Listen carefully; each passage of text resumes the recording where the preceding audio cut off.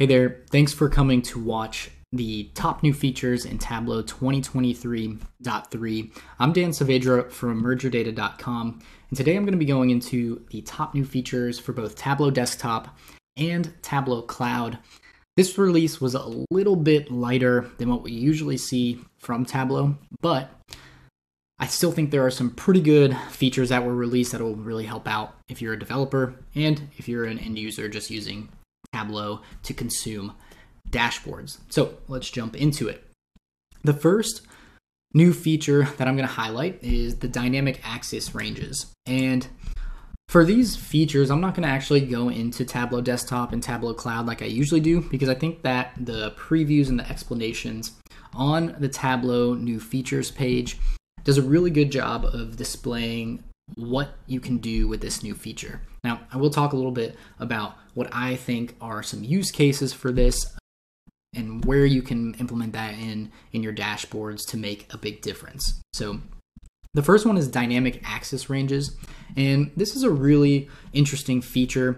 As you can see from the small GIF below, you can basically highlight points in a graph or in a worksheet that you create and update the axis range for other worksheets on the same dashboard. So this is really powerful in terms of the interactivity that you can provide in your dashboards without having to build out really complex drill down functionality. So instead, you'll be able to set dynamic axis ranges for the beginning, for the end of the axis, and then you can set up the parameter actions in order to do that. So an immediate use case that'll be relevant for a lot of people is just building out this functionality for any time-based analysis. And so when you have different levels of detail in terms of your dates, you'll be able to allow users to see data a lot better with smaller time frames. So let's say that you have a graph like in the example below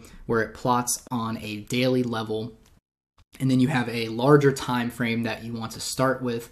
You'll now be able to easily allow users to drill down into a smaller time frame and really see the day-by-day changes compared to just a very big squiggly graph. So it makes it a little easier to see trends within those periods.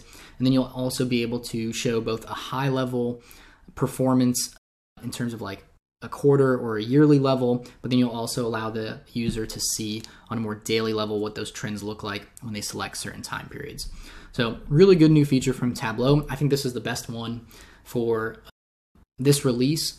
If you want to see the other ones, obviously stay on and I'll go through them. But if you're just looking for the big hitter, this is the one. It's in Tableau Cloud, it's in Tableau Desktop as well. So usually I do like top 5, but there's only 3 features in Tableau Desktop and then a lot of overlaps in Tableau Cloud. So we'll just go through each one of these here. This one is nice for accessibility, so you can provide additional alt text for your visualizations. Pretty straightforward. You just type it in, click OK, and then people who use screen reading software will be able to have a more accurate description for the visualizations, which is really useful. Next, we have the accelerators in desktop, and so accelerators were a little bit confusing in my opinion when they first came out. Tableau's making it easier for you to go through and access those, and so now in desktop, the accelerators will be in the start pane, as you can see from the screenshot here. So just an easier way to access accelerators and get started with them. So pretty good new feature for Tableau Desktop. And then we'll go to Tableau Cloud here. One thing that bothers me about this drop-down menu is that they're not in alphabetical order for some reason, and I don't know why. But anyway, I digress. Here we have the Tableau Cloud new features. So obviously we have the dynamic axis ranges that we already talked about. And then we have some other ones that are nice to haves, not really a huge impact, but there are a couple that I think are a big change. And those big changes are primarily this embedding playground right here, and then the suspend extract refreshes for inactive data sources. So I'll start with this bottom one because I think this is after dynamic axis ranges in terms of importance. For this one, especially if you're using large data sets and you're pulling from the cloud, suspending extract refreshes for inactive data sources is going to help you on your cloud compute costs significantly. So this is a big one just because it's an easy win to reduce cloud costs for your business. So we don't want to be wasting money extracting data from our warehouses if users aren't even looking at the dashboard in the first place. And so Tableau is just handling that for you here. Basically, they are allowing you to configure a setting so that the extracts won't occur if people aren't looking at these data sources through dashboards. So a lot of moves lately in updates to save on cloud spend, which is great from Tableau. It really helps out when you're operating at scale and you don't have to have as much maintenance activities around that type of stuff.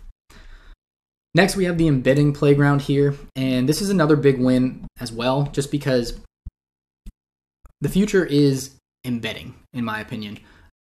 People don't want to have to go to separate platforms in order to look at their analytics. And so, especially with larger businesses, you'll often be using multiple tools. And so if you can place dashboards in context, whether that's in a presentation, whether that's in a custom interface where you have 3 or 4 tools that you're using for analytics, embedding is going to allow the user to operate much more efficiently and get all of their data and analytics in one spot. And so the embedding playground is great because this is allowing developers to create embedded experiences in a much more streamlined way. So you'll have this playground where you can develop and see instant changes to those updates that you make to your code.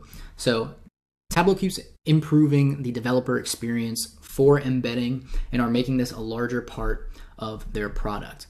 And those 3 things are pretty much, in my opinion, the biggest impact changes in 2023.3.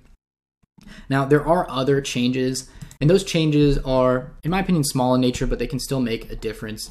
So Tableau keeps integrating their platform further and further with Salesforce. Obviously, they were acquired by Salesforce. It was a strategic move, so it makes sense for them to continue to integrate further.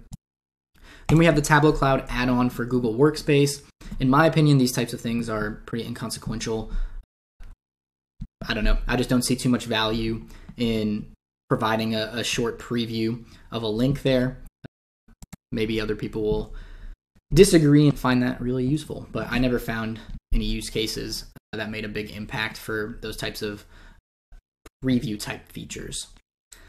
Next, we have this on-demand access here, once again related to embedded analytics. And basically, if you have on-demand access, this will help you out by allowing you to assert users and permissions at the time of access. So it's a little more streamlined. You'll have a single source of truth for everything around permissions and access.